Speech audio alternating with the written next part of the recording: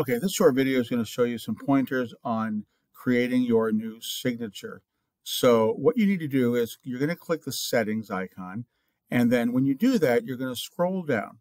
You're going to scroll and scroll and scroll, and what you're going to look for is you're going to see you'll see your profile picture, and then right below that it's going to say create new. That's what you're going to look for. So you clicked the settings icon, and then you selected see all settings, and then you scroll down until you see create new, and you click on this. So once you click on this, you're going to get a box that looks like this, and you'll type in, normally you'll probably type in your name. This is important. This box is not your signature. This box is the name of your signature, because you might want to have a signature for teachers and a signature for friends and maybe a signature for mom and dad. So you could name your signature, signature 1, signature 2, whatever you wanted to name it. This is not your signature. What you'll do is you'll type in a name and you'll click create.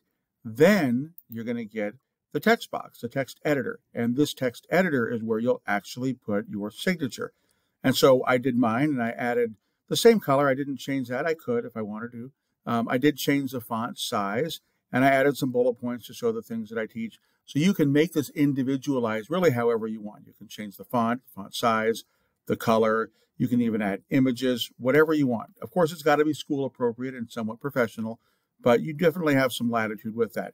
Now, this is also very important. Before you're done, once you got this finished, you must look just below this box, and you'll see two boxes. One says, select default signatures. One says for new messages. The other says for replies and forwards. They probably say no signature, which means that your signature will not show up anywhere.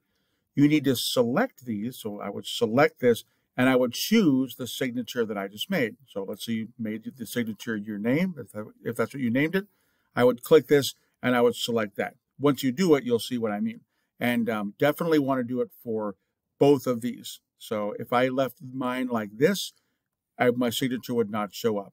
Now I'm still not done. Then I have to scroll to the very bottom of the screen, which I don't have access to because I don't have a Chromebook.